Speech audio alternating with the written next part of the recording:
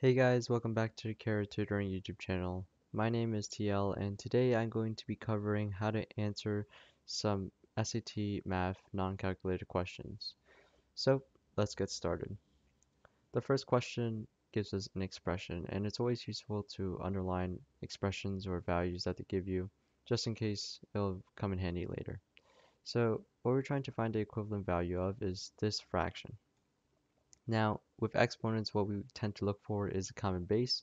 So let's see if we can find anything that breaks down into common bases. So looking at the numerator, we see 8, which also breaks down to 2, 2, 2. So 2 times 2 times 2, or 2 to the third power. And now let's plug that into the numerator. So 2 to the third to the power of x over 2 to the power of y. And what we could do with these exponents is just multiply them since the exponent to exponent you could just multiply them. So 2 3x over 2y, and now with a fraction um, what we do is subtract the exponents assuming that they have the common base, which we do. So 2 3x minus y, and now this is where we use the 3x minus y. 3x minus y is defined as 12 or equal to 12, and now we have the answer as 2 to the 12th power, or a. Now the second question asks us about complex fractions. Usually with complex fractions, what we do is look for a common denominator, and in this case it's going to be x plus 2 times x plus 3, since x plus 3 is not divisible by x plus 2, and nor is x plus 2 divisible by x plus 3. So that means we cannot put x plus 3 over x plus 2 and get a whole get anything with our remainder. So that's our least common denominator for now. And what we need to do is we need to change these fractions so that they have the least common denominator. And how we do that is just multiply the missing piece on the top and bottom. So let me show you what that looks like. So if we have 1 over x plus 2, all we need is that x plus 3. So we need to multiply by x plus 3 on the top and bottom, so that we get the common denominator. And that'll look like this.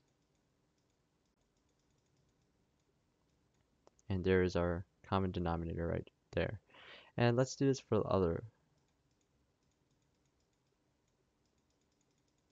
fraction. So if we multiply these two, we also get x plus 2, x plus 2 times x plus 3. And now all we need to do is just add them since the operation is addition. So 2x plus 5 over x plus 2, x plus 3. And that's all over 1. Okay. So now when we divide by a fraction like this, we just multiply by the reciprocal. So we have 1 over 1 because that's the numerator. And we have 2x plus 5 on the bottom because if we flip it, if we flip the bottom fraction, 2x plus 5 will be on the bottom and x plus 2 times x plus 3 will be on top. And that leaves us with x plus 2 times x plus 3 over 2x plus 5. And now that's not an answer choice, so what we need to do is expand this. So through FOIL, what we get is x squared plus 2x plus 3x plus 6 over 2x plus 5, and B is our answer. Now the third one is asking us about complex numbers, and in this case we have a fraction and a complex number on the bottom. So in this case what we'll need to do is multiply by the conjugate. So let me write this out.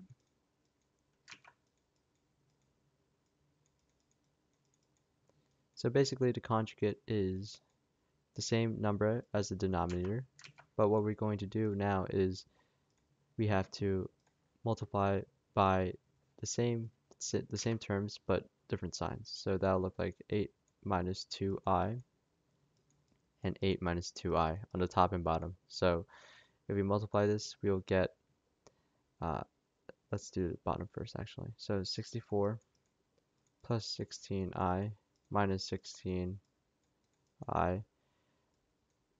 minus 4i squared. And I got that through foiling, so 8 times 8, 8 times 2i, 8 times negative 2i, and positive 2i times negative 2i. And then let's do the FOIL on top. So that would be 24 minus 40i minus 6i, and lastly plus 10i squared. So what we could do is cancel out terms. So 16, negative 16, those cancel out. Um, and what we do with this I squared is we just replace it with negative 1, since I is equal to the square root of negative 1. So we square that. If we square the square root, that cancels out and we get negative 1. So it's going to be 24 minus 10, since uh, on the top, since this addition sign will turn into a negative when we multiply by negative 1. And then we also have 64 plus 4 in terms of just the regular numbers, since the negative will turn to a positive when we multiply by a negative. Okay, so we have 24 minus 10 over 64 plus 4, which equals 14 over 68. And now let's do the same thing with these i's. So we're going to have negative 46i over the same thing. So 64 plus 4, and that's equal to negative 46i over 68. So far what we have is 14 over 68 minus 46i over 68. And each of these can be divisible by 2, so let me just do that. 7, 34 minus 23i and 34 again. So now we can't divide it anymore, so since 7 is not divisible by 2, so this is our answer choice. Okay, next one is asking us about manipulating variables in an equation. So what we're looking for is f. So if we're given this, one of the first steps we need to do is get f out of the denominator. So what we do is multiply n plus f by r. So